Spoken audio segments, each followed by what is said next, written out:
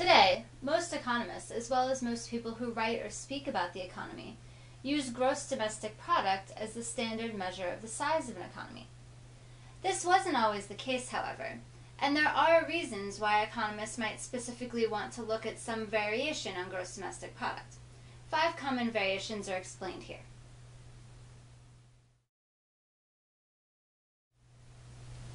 Rather than counting all income earned within a country's borders regardless of who produces it, as with gross domestic product, gross national product counts all income earned by the permanent residents of a country regardless of where it was earned.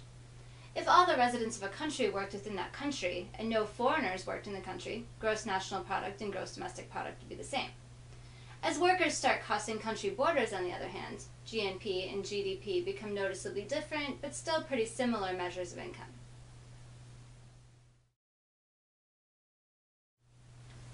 Technically speaking, net national product is equal to gross national product minus depreciation.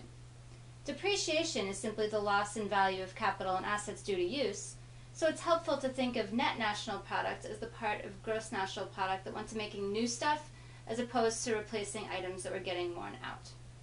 Note that you could technically define a net version of any of the measures we're talking about here by just taking the gross version and subtracting out depreciation.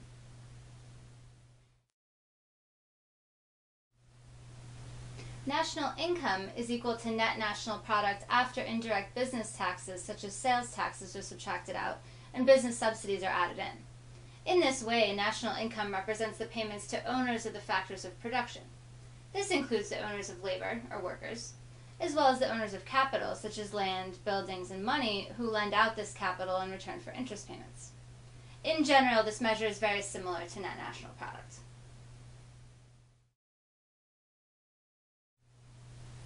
Personal income represents income received specifically by individuals and by companies that are not classified as corporations. Therefore, personal income subtracts out items such as retained earnings of corporations and corporate income taxes. On the other hand, personal income includes transfer payments from the government such as welfare and Social Security.